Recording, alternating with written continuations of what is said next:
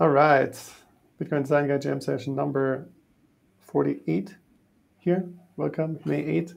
Mo is back from vacation. Yashraj is here. We'll see if everyone else joins. Stain can't make it today. He had a couple things. He was working on a few things. I'm not sure if Nitya is joining. She has some open PRs, but I don't know if she's in school. School started back up or something like that. We'll see if she joins. And otherwise, the guide is pretty quiet right now. And that's also something I wanted to talk about a little bit, actually. Do you two have anything specific you wanted to discuss today?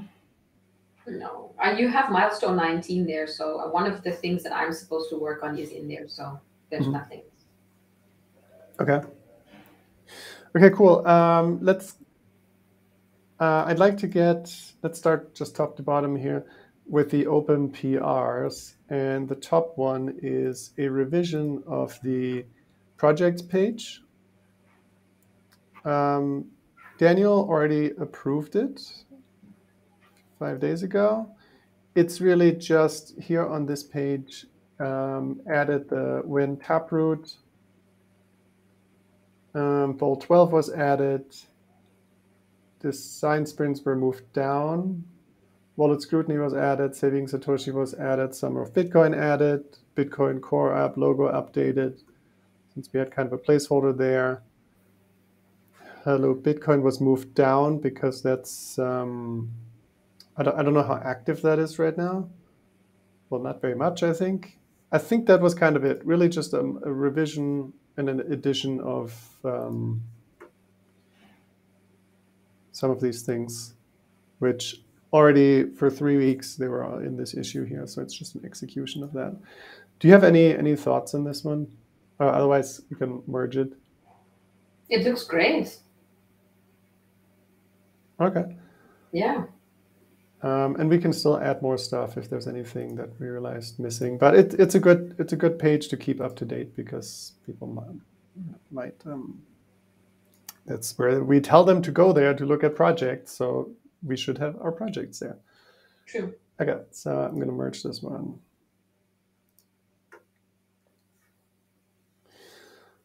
Then, so there's the PR by Peanut Butter, which is empty. I think it's just a placeholder for them to work on. And he or she said that exams are going on, but would like to get back to this, so that's fine. And then these other two are just two header images. I helped fix the image issues. Stephen requested changes to fix like some image stuff. Nitya wasn't quite sure how to do it, so I helped her out. Now it's really just that Stephen needs to give his okay, and I pinged him about it. So then we can merge those two issues here. And hopefully I didn't just break them again by merging the other PR. We'll see. No, it's really just Stephen's requested changes. Okay, then that would be nice to get those in. That's been lingering for a little bit. And that's for our open pull requests. Then we have milestone 19, which Stain has two things with guidance for purchasing Bitcoin, handling send fees. Stain had said he made some progress. He has some designs he wants to showcase. He just can't make it today. Then Mo, I think this is something that you added, guidelines on how to contribute a case study. Yeah, there's you can feel free to assign that one to me, Christoph. This is, there's already a Word document that's being created on that one. And I think there was some discussion how we would add it. Not sure how we decided we would add it in, or if we discussed that. I've pretty much just added in Google Documents at this stage. Yeah, we have this contribution section here, and we could just have a case study subpage. And that's it. Just that's it. Sounds good. Yeah. And so I have a question for you also here. So earlier today, this has been on my mind for some time, this wallet selector thing, and I keep encountering it all the time when I use Lightning wallets. So let's say you play some game and you want to claim your sats. You need to choose which wallet you want to send things to. And us hardcore Bitcoiners, we have 1,000 wallets installed. So the application cannot know which one to choose. So we need this selector. Right? Because the operating system doesn't, like you could make it one click, but then the operating system would pick which wallet to use, and it would always pick the most recently installed one. But that's not the one you might want to use. That's why we need this selector. So I was thinking of just turning that into a case study. And a case study specifically because we have examples here from, what is it, Thunder app, Zeus. We have screenshots from, what is this one? Simple Crypto. There's another example here from Damus. There's one here. It's also Damus here. There's another one here from the Bitcoin company. So we already have these designs and screenshots, and these, so we can just document what they did and just say, here are a few different variations. This is what they're doing. And that could be an extra case study. I mean, I'm happy to work towards putting that one together because, as you said, everything's there. It feels like it's just putting the images and putting some text in a Google document. It's not, you know. Yeah. I was just wondering, so the other case studies we have is, so the one that Yashraj did with Dan, they did a ton of deep research and came up with some pretty sophisticated results. Yeah. Then the one from Blixt was a fairly extensive design sprint. Yeah. However, the one that I'm proposing right now is really just, it's kind of small. It's like we gather some screenshots, we outline what they did, we maybe describe some best practices, and that's it. So it's a very lightweight external documentation type of thing. But you think that fits within the case study framework, or? I mean, you know, one of the comments that we had when we interviewed people for the guide as well was that they said they would like things to be very specific for when they're working on a very specific part of the interface. And I think this ticks that box. This is really specific. So if someone was looking at how to tackle this problem, this particular case study would be really helpful to them. It's more specific, whereas the other ones tend to be more, you know, as you said, more elaborate over a longer period. This one also has its meat. I think its meat is in the details, because the details is what's going to help the designer. If the designer reads this, they're going to be able to come up with they're going to have all those screenshots in front of them and the design thinking behind that, and then they can refer to that and come up with their own solutions. So while this is not so long, I feel like it does serve its purpose. It's like a very detailed competitive research study. It's competitive research because you're just taking all the screens. Yeah. I was also thinking about this, and I think the larger question really like intrigued me, as in what really constitutes a case study, right? I mean, I'm not sure. I mean, if I just take the example of the PayJoin case study, I think the case study is like it's like the exercise or like the research process itself, but I would like probably then what would be a part of the guide itself is just a page on PayJoins, and it would just like have some guidelines and some best practices. Yeah, you know, case studies are essential part of the guide. It's not separate. But it's also a little bit of a bucket for things that don't so neatly fit into a specific product. Like, and the other thing is it's a bit of an overflow, because the daily spending wallet is so big already. If we try to cram in more and more stuff, then it would just be a huge mess. I don't know. I don't think we'll ever have super clean, perfect categories. I don't think that really exists. Yeah. Because what this could be, leading off what Christoph says, it could be that competitive research case study. And then, by the way, since we did that study, these are our design recommendations based on the case study that we have. And maybe that would be a tiny little one screen state with some text underneath it somewhere on some page in the guide, then that's not like that whole long write-up about how we came to that design recommendation. Instead, it's just a screen. So then you would have one would be like the case study with the whole process, and the other one would just be the screen with a little bit of text. By the way, here it is, Or we could just say, well, we don't want to add that in, to reduce the complexity of there, or maybe there's not a specific section in the guide where that would fit in. Yeah. Just like playing like a devil's advocate, right? I'm not sure that I have a good enough understanding of making a recommendation, but I mean, in a way, it feels like the GitHub issue documents the case study already, because it has the discussions, it has the screenshots, So do we need a separate case study? Yeah, I mean, the thing is, no one looks at old GitHub issues. No one looks at GitHub. We can summarize all this stuff and have a very nicely linear flow that explains the problem, explains the solution, and maybe also hints at future changes. Maybe there's something on the way for this type of cross-application communication with, like Blockstream has this project Greenlight and maybe other things. I think it's good to turn it into an official part of the website, nicely formatted, nicely written, and then we can just, GitHub is like a black hole for things, especially once they're closed.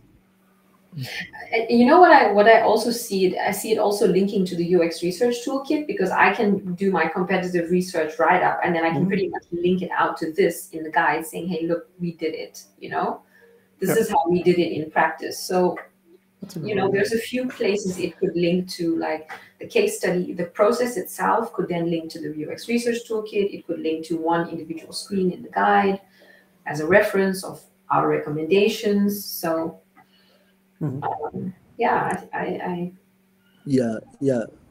that perspective, I definitely like the idea, because it's like it tells you how to think, and I really like that kind of stuff, because then I can learn from it and I can maybe apply it somewhere else as well. So,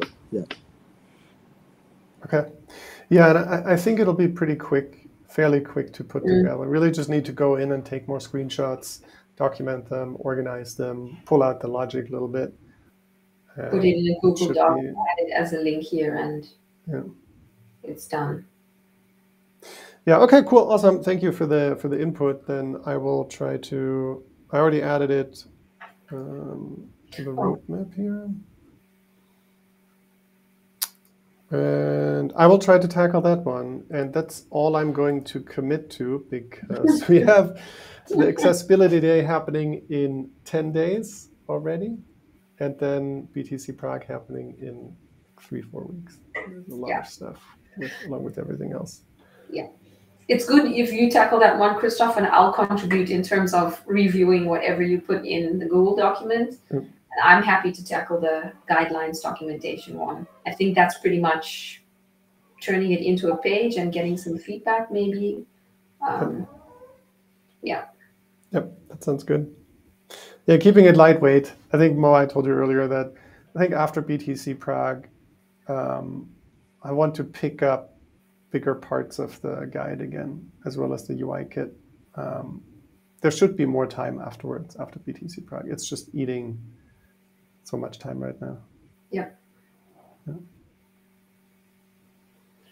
Cool. I'll focus on the case study one, the guidelines. Okay, and I did assign that one to you, so we're all set there. And also try to support Stain as with his 2 projects, PRs. Yep. Yeah, there's some point I need to go through this old stuff. It's interesting to look through my old issue from December 2020. that I should probably do something about. Or we close a bunch of them. I've seen one that can be closed as well, which I opened up. I'll have to go back and look at the issues as well. Yeah. Yep. It's like some minor design issue from over a year ago can probably be closed down. I think from 3 years ago can be removed. But it's best to just put a comment in there and say, is this active? Anyone doing something here? If there's no response in a week, I'll close it. Come back a week later. No activity, just close it. So the other thing that I wanted to talk about is this mini project proposal. Come on, open it up.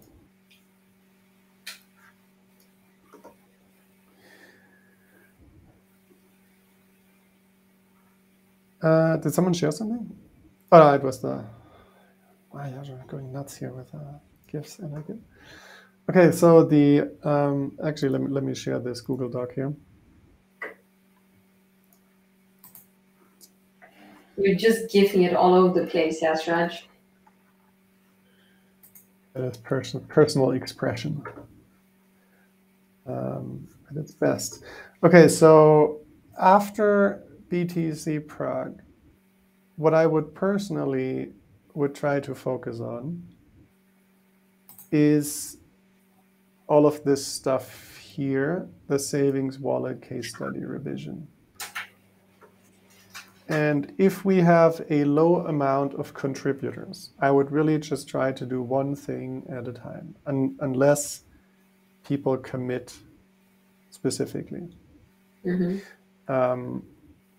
So I'm personally interested in the complex spending conditions. I would try to tackle that one that could be a separate reference design. So the idea here is when you set up a wallet, you say, I have one key and I can do whatever I want.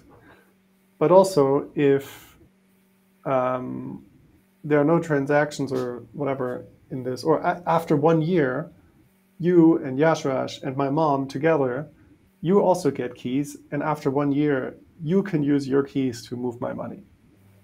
So in case I die or something like that, then the three of you will be there and you can, I don't know, do something with it. Right? And then, or after 3 years, some other people or my lawyer or someone else. So the Liana team has set this up in the Liana wallet, and it looks, let me see, Liana wallet. Actually, I feel like there's an issue on this somewhere. Yep, here. Looks a bit like this. So I feel like just this interface here, that could be a nice one to tackle. I don't know if you can see it well. So you see there's a primary path and a recovery path, and it says blocks before recovery. And then it looks very techy, you see kind of a derivation path, and it doesn't tell you at all what this is. It's just boxes and buttons and all of this stuff. And turning that into a nice flow, I think that's something I would like to look into after BTC Prague. And the BDK team also said that they're interested in this. And that could be a bridge towards other type of mini script and other type of complex spending logic. Yeah, I love this, and I'm also super duper interested to contribute or to like review something if you want me to. I think this is super interesting. Awesome. Yeah, maybe we can just all, at the early on in the guide, we basically created this huge table of contents, and everyone picked something and ran off in different directions. But if we're now a smaller group of contributors, maybe we should just pick one thing at a time, make it easier for everyone. And everyone just kind of chips into the same document, chips in some screenshots they found. One person tests something, the other one make some mock-ups or so. And then we could also turn this into maybe a learning Bitcoin and design session or so, with a bit of background on how this, like the underlying logic of this stuff, what makes that possible? Like, why wasn't this done 3 years ago? Why did it come up now? What else can be done here? And just tackle it like one big topic at a time. That's how I see it. Just trying to think through the next steps. I think it's a good idea. What you mentioned as well is to turn it into a learning Bitcoin and design session. Because I know, Yashraj, we had the Nostro community call, and I invited you on to speak about the PayJoins case study. But Dan shared with me that you created an entire presentation about it as well, which of course couldn't share on Nostro. So I was thinking maybe that's also something nice to share as a UX research call, just to share your thought process and how you did the research and stuff. Because there was a lot of work that went into that. So if it's something that Yashraj would be open to, or the community is interested in, maybe we could do it as a call of how he did the entire process. Yeah, for sure. I mean, I'm not sure how much people are interested in it, but I'm definitely interested in talking about it. And plus, I created a deck because like that is how I think about like what am I going to say, what should be, like what should we talk about, like that just. So I didn't mean to like, I didn't exactly mean to share my screen and stuff, but if we had to and we could, I was like ready to do that. So it's just that. Yeah, that'd be interesting. No, I really like this behind the scenes stuff. That's where you really learn. 100%. I was just thinking that's how I learned about Lightning and stuff. It was really Stephen having those learning and design calls. That was what helped me a lot to learn some basic stuff. So this is hands-on behind the scenes stuff. I think that really helps. Yeah. Okay. Any other thoughts on, I don't know, this mini project proposal stuff? There's so many different topics in there, and as you said, tackle one at a time. I feel like these are related. Managing of multiple wallets and archival of old wallets. You also mentioned the inheritance with the complex conditions as well. I don't know. Yeah. I feel like the complex spending conditions is like the base of it, and then inheritance is one use case of it. Maybe we can just try to cover this base and then figure out, maybe this base already covers that use case, maybe not. I just really don't know yet without actually doing the work. Maybe complex spending conditions also turns into something where we have a how it works page, and then we have a best practices page, and maybe best practices is about inheritance or so. Could also be. But we have to dig in, I think. So starting on the complex, possibly starting on the complex spending conditions when we're done with BTC Prague. Yeah, I mean, something that can be done before is just kind of read up on it a little bit or so, do some loose groundwork. One thing that I want to do is actually try out Liana Wallet without locking up my money for years and without spending ridiculous fees. I think there was like we can like choose the network, so like we can use testnet or like rectest for it. There was a link you went to an issue in the guide for the complex spending conditions one. Is there? Let me add that in.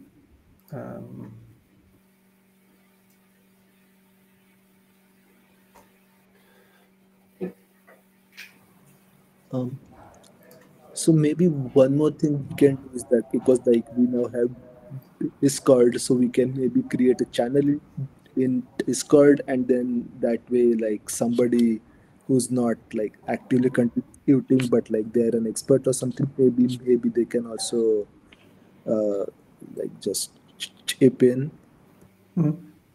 I would just use the guide channel because there's not that much happening right now.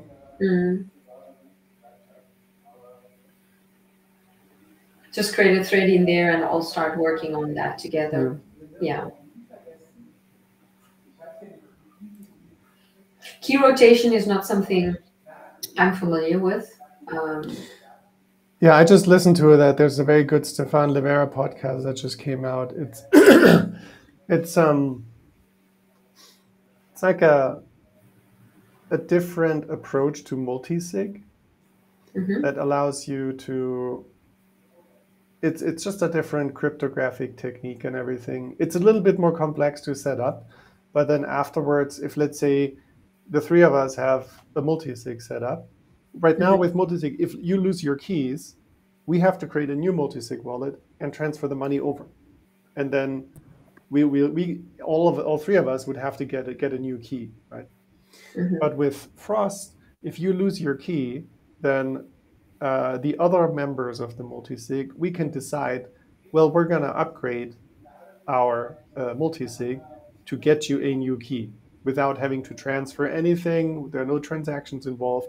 It's like a agreement between us that we'll ditch your old key, we will get you a new key without all this overhead of, it doesn't lock you in as much.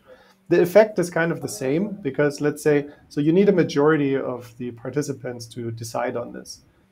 But whether the majority decides to create a completely new wallet and move the money over, or the majority decides to just give you a new key, it's like the same thing, right? It's still the majority of people deciding what to do.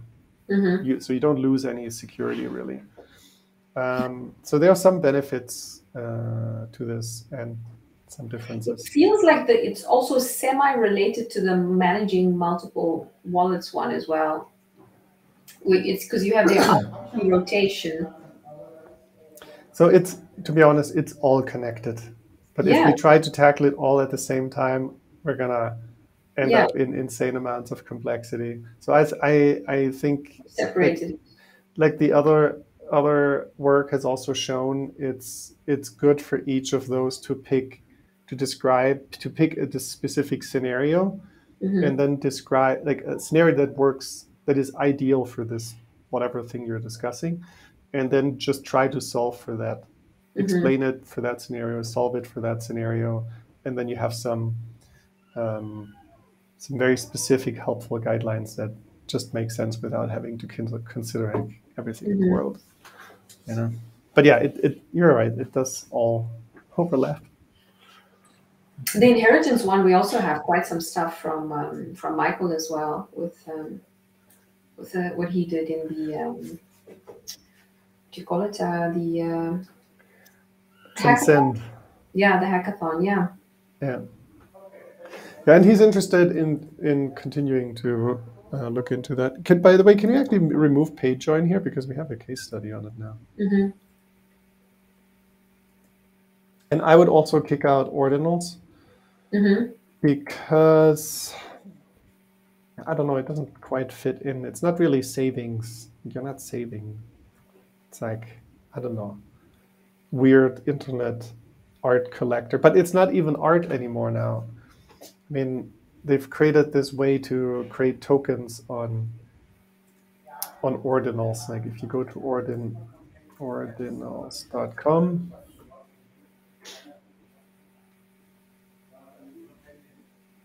it might not even be loading right now. So they created a way, instead of putting images in the blockchain, they put JSON in there, like blobs of data. And through these blobs of data, it's like you can put in a blob of data in there that says, here, I'm creating this new token. And then you can, like in another transaction, say, I'm transferring some of this token, like 10 of it, to me. And so all of a sudden, they created tokens on top of these ordinals and inscriptions. And so instead of actually putting images and stuff in there, putting bits of data in there. And then someone else found a way to break the whole thing by having transactions without any sats in there, because the whole logic is based on being able to count sats and trace sats through transactions. But they create a transaction without sats in them, and that breaks the whole logic, so they can't even trace things properly anymore. And all of these token stuff that they created called BRC20, that's probably responsible for the insane fees that we're seeing right now. So let's go to the mempool. Let's take a look at some block here. Yeah, it's not too bad. Like someone paid $10,000 in fees a few minutes ago. Here someone paid 1,400. And we have 426,000 transactions waiting. So they're all just spamming the blockchain right now. I don't know. Ordinals are just such a mess right now. And like things are being broken, new stuff's coming up, people are screwing around. I don't even know how I would document this. This is exactly what I'm thinking. It feels that it's just too new right now to be able to get a firm grasp on what's going on. Yeah. So maybe leave that one for later, or I don't know.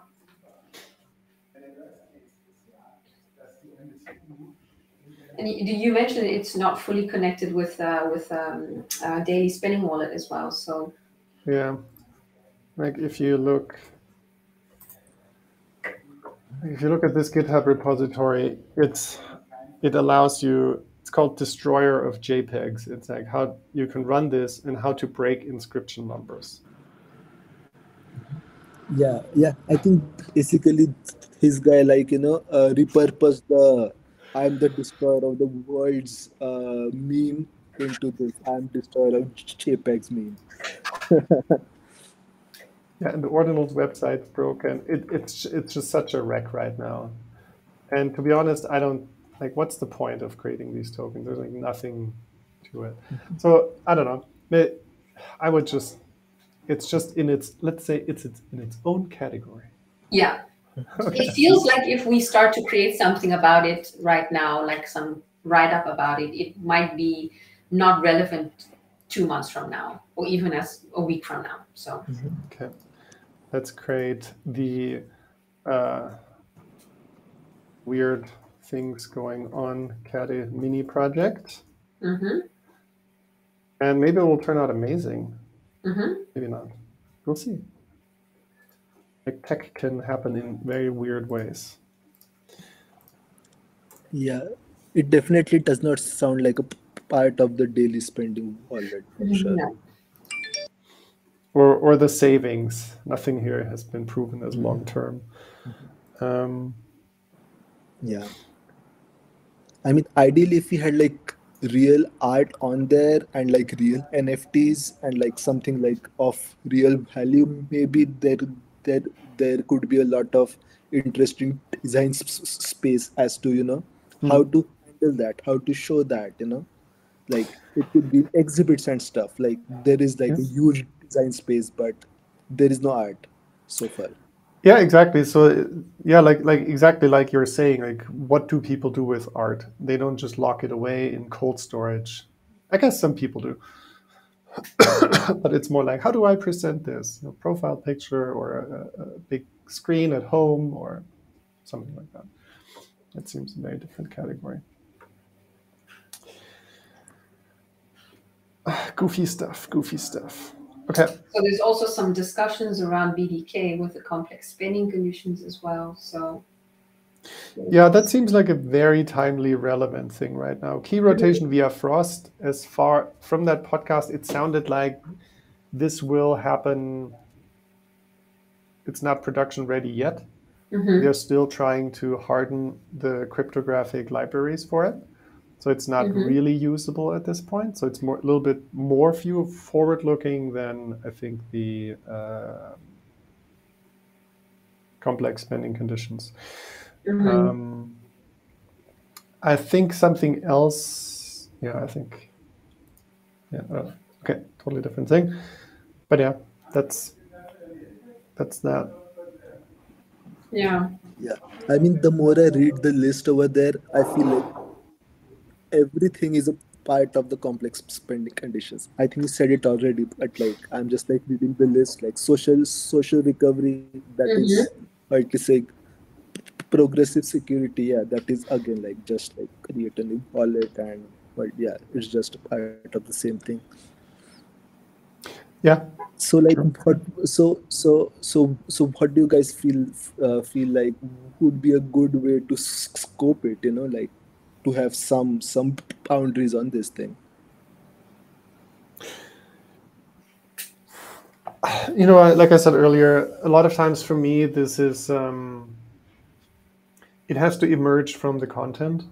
It's hard to say beforehand exactly what it will look like in the end. So I would just start a new.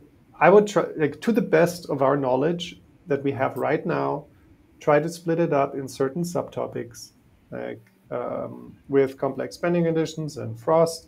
We could try to do how it works. Just gather information and like link to a podcast, some basic explanations, that type of stuff, and maybe also try to capture use cases and try to think through them a little bit. What are the human interactions required? What are kind of technical requirements? Just think through that, and then take it from there. And exactly what pages we will have in the end, I wouldn't really worry about it right now. I think that will emerge from working with the content. Mm-hmm.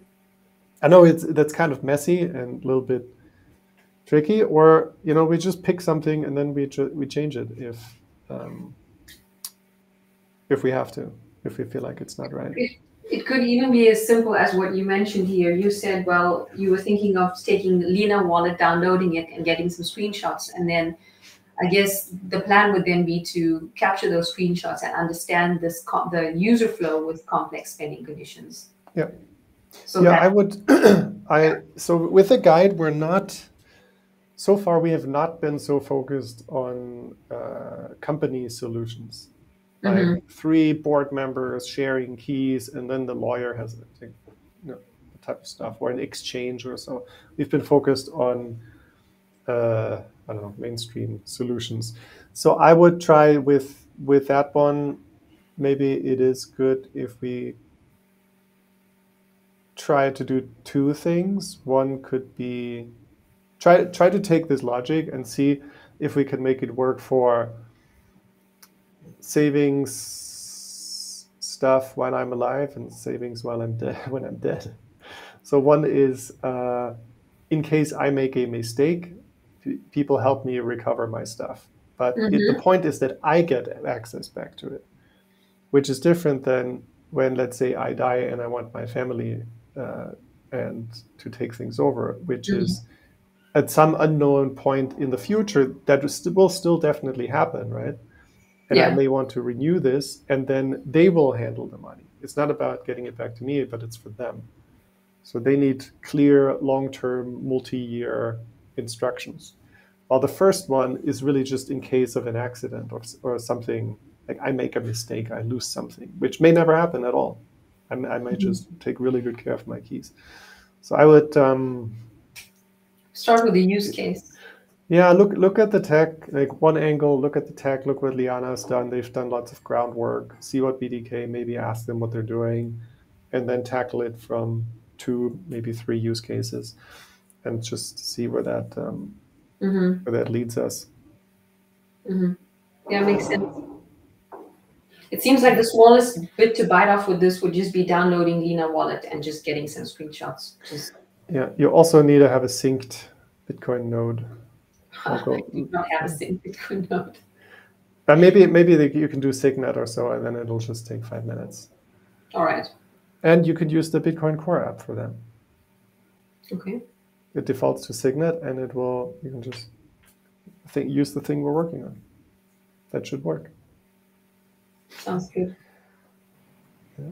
I'm excited to dig into this one. It should be a good addition, but not right now. After in a month. Yeah.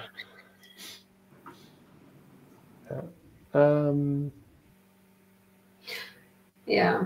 Let's see what else. Have we already talked about the third one there? Managing multiple wallets. Yeah.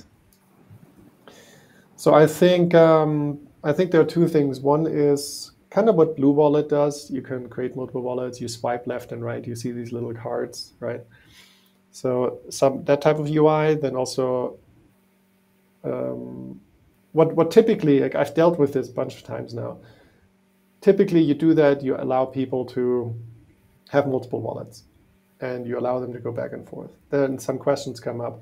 Let's say I want to have a single send button. Do I need to pick which wallet I use every single time? Or do I need to go into my wallet and then press send, and it will send from that wallet? And if I have multiple wallets, do I have an overview screen where I can see all my balances all together? Or do I have to go into each one? And then how do you communicate the differences in between them? Do you allow to transfer, migrate, all this stuff? I don't think it's anything super cutting edge. It's just about trying to figure out how to, it's like a navigational, organizational UX issue. Yeah, I mean, I was like reading something about getting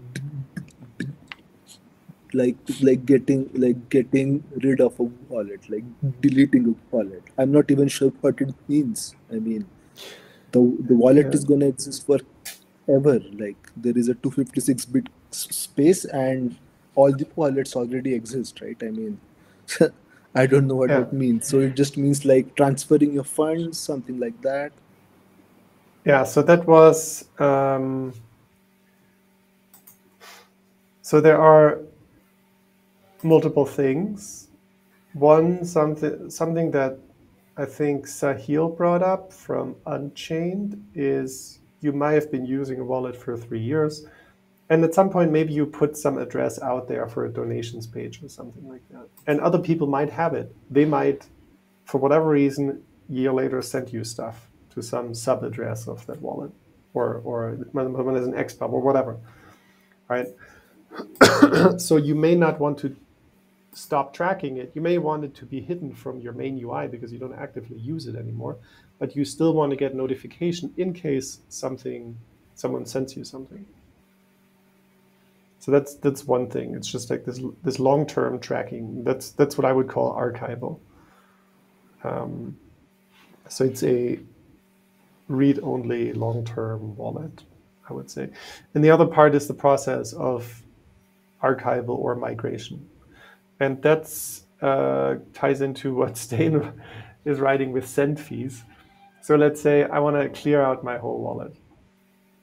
I can do a send max and then just stop using it.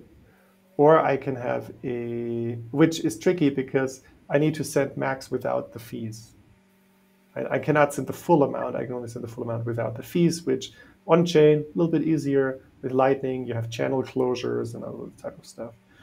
But let's say I want to migrate my on-chain wallet to something else. Maybe there's a separate flow that says, this is the amount you can send. It's going to cost this much.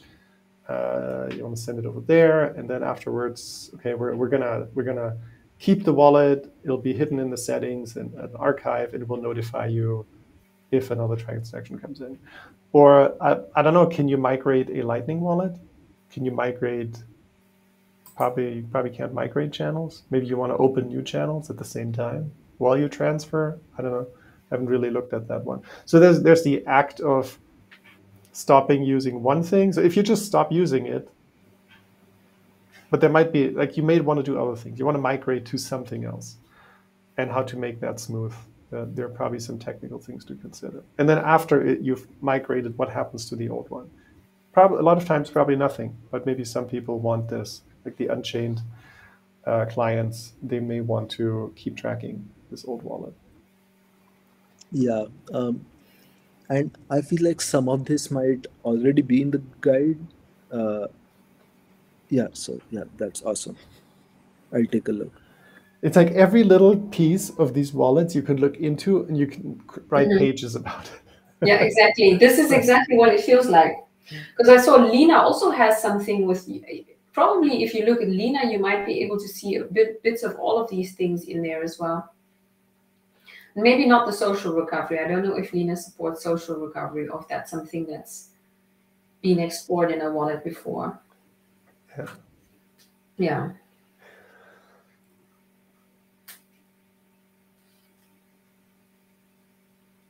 And then we have all these images, the header images. But a lot of the images stuff got done. Mm-hmm. Yep. So some of these could be removed. They're already done. So I think the Summer of Bitcoin students, shout out to them. Mm-hmm. They did a good job picking those up. 100%. Yeah. Yeah, some stuff we just need to, like, a color contrast discussion that has been stale for a year or so. Some stuff we should just remove. With the site revision one, the content updates, they add guidelines. We've added this one to the milestone. This one? Yeah. Yeah, one. Yeah. Was a change. So we kind of moved that one already. Yeah, this one's removed. Mm-hmm. Yeah, I mean, it's still happening. So yeah, just, you can leave it in there. Just milestone 19. Yep.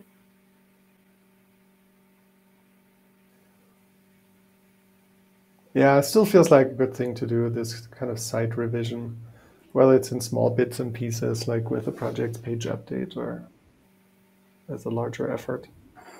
And then new table of content UI, I know, is also being worked on as well, I think. I think one of the Summer of Bitcoin students is commenting on it. Yeah. Yeah. Yeah, so this is one of the things where I've been shooting down a lot of things. So please chime in and let me know if where is it even? I don't even see it here. Table. Yeah, so feel free to chime in if you have thoughts on this. I really feel like it needs almost nothing. Like a lot of solutions, they just add more UI complexity without actually making it makes things more complex in a way. Mm-hmm. Like it puts more barriers between the user and the content. A lot of stuff to comment on. Stain's work, this one. Yeah, I would suggest focusing on Stains, helping him move forward is probably the most important one. Yep. Yeah, cool. Got 8 minutes left. What else would you like to chat about? Yeah, so just I feel like we are in the miscellaneous part of the discussion. So I just wanted to mention two things, like real quick. The first one is like a very classic thing. Johnny Ive and his firm, I think they released a new typeface, and the website is also interesting. And the typeface is, yeah, I mean, people can make up their own mind about it, but I just felt like I should talk about it. Is it called Love From? So that's the name of their agency, I think. And what's the where do you find the typeface? So I read about it on like a website. I think there is a wallpaper.com link, and it's like an interview, and in that interview there are like images of this thing. That's all I could find. I didn't find anything on the website. Yeah. Okay, let's click away some modals and then we can look at the content.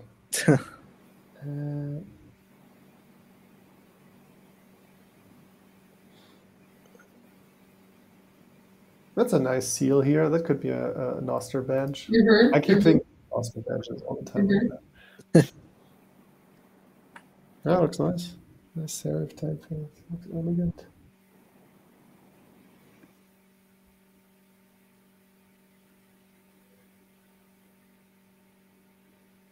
Did they actually release it, or is it a private? Do you have to pay for it? Or, I mean, let me see. Let's look for the term license. Do I see the term open source? Yeah, I doubt it is open source. Release. Very highly doubt. Price. None of these words exist on this page, so it must be their personal typeface then. Actually, let's look at their website. Yeah, I mean, I just like to look at it, and like it looks good, and the website is nice. yeah, see this thing. It's like, Okay, let's look at this website source code and see if we can find it. Okay, I do see the font is a web font.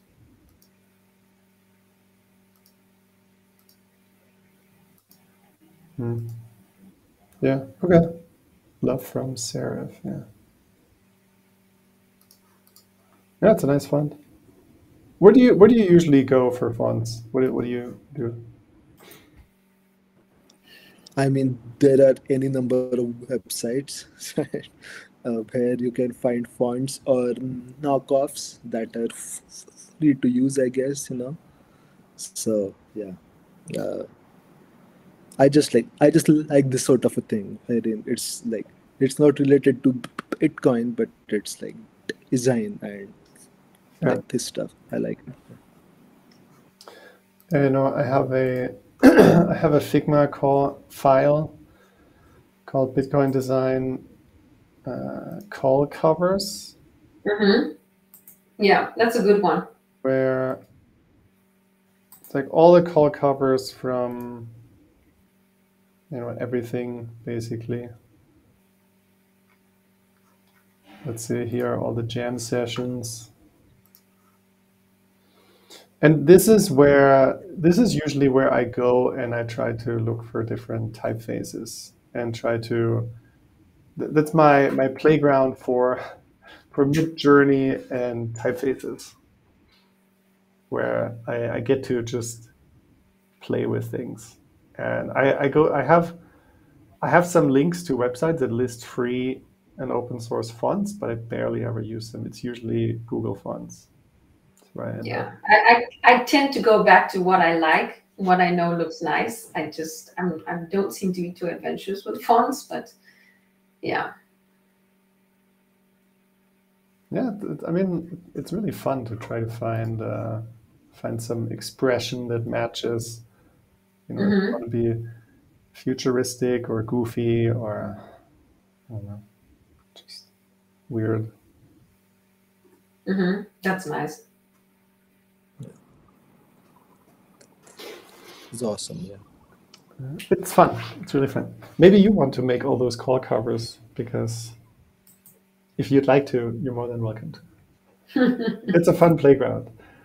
That created hundreds of those by now. It's very good a practice. It's like creating album covers or mini posters or something. Oh, I'll share this one as well very quickly. Apparently, you can use an AI prompt and to create a design based on your design system. Share that one as well. Magify. Ooh, I have to try that one. Generate UI or UX code using AI prompts based on your design system. So I signed up for early access, but I didn't seem to receive the email yet. But yeah, we'll see. I didn't play around with that because I was just catching up on stuff. So. I'm sure Chris has already tried this. Chris Luters, he's a design system expert and AI lover. Yeah. Right. I'm curious how you feed your design system. Yeah. But yeah, here's my latest playground, which I discovered, which are Nostr badges. I try to create some for Accessibility Awareness Day. So yeah, accessibility champion, if you participate and contribute a fix or something else, or some testing. And then if you attend BTC Prague, you show up at the booth or a hack day, then you can get one of those other Nostr badges. Nice. I like that. I like the raccoon, the last one. The raccoon's my favorite. I was trying to do a honey badger.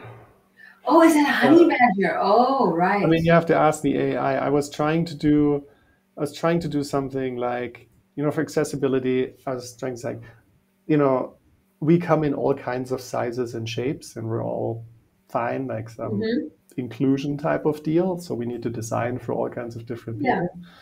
Yeah.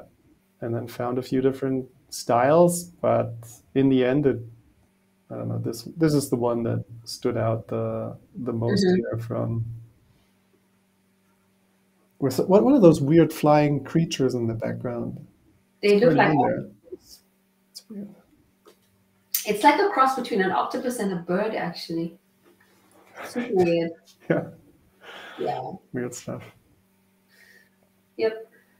Yeah, Yashraj, if you want to help out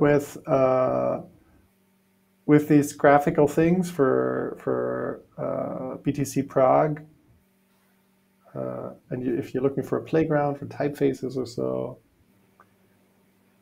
plenty of opportunity here. And we can really we can do whatever we want. Like we don't have to be corporate or anything. We can just have fun with these things. Same with the guide headers. You know. Yeah. I feel like this mid-journey thing, I find it very like absorbing, and I'm trying to keep myself like out of it because I'm trying to get some other things done because I lose, so Yeah. You know, for me personally, I find there's a time of day for these things. It's like afternoon, 2:00. My rational brain is a bit strained, but I can drift away a little bit and just do pure visual type of things. Yeah. Yeah, that is an interesting approach for sure. I mean, you're like able to like channel that like that instinct to just go like deep into like the rabbit hole.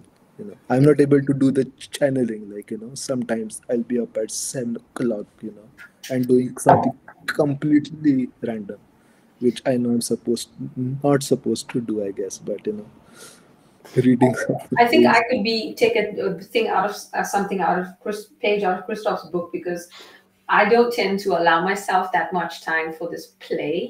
Like you say in the afternoon, when you feel yourself taking that dip, you just can spend an hour or half an hour doing this. I arrive at my desk and I start with to-do lists. This is since this morning, as in since getting back. And I just write. And then all I'm doing when I get to my desk is I stripe off. Okay, next one, I stripe off. No, that's how I start. I start work at 7:30 in the morning or so, and I've prepared today. My to-do list were like 27 things, and I just rattle through stuff. But here's how I rationalize it. If we want these Nostr badges to be cool, we need to spend a little bit of time on them. Sure. If we want people to want them and participate and be proud of them afterwards, and all of this stuff. So I think it's worth it to spend a bit of time on making them special. Yeah. I mean, they're free to create, right? If it doesn't look special, then no one will care. Yeah, I'm gonna allow myself some creative freedom instead of looking at my to-do list. It just has to be on your to-do list. Yeah, I need to add it on my to-do list. Yeah, otherwise it's not allowed. She's not allowed to work on these things if it's not there. Yeah. Okay, cool. I think we're at the hour here. I'm gonna stop the recording for anyone who actually listened to the last 20 minutes now or so. Hopefully it was helpful and interesting. And thanks for tuning in. I'm gonna stop now.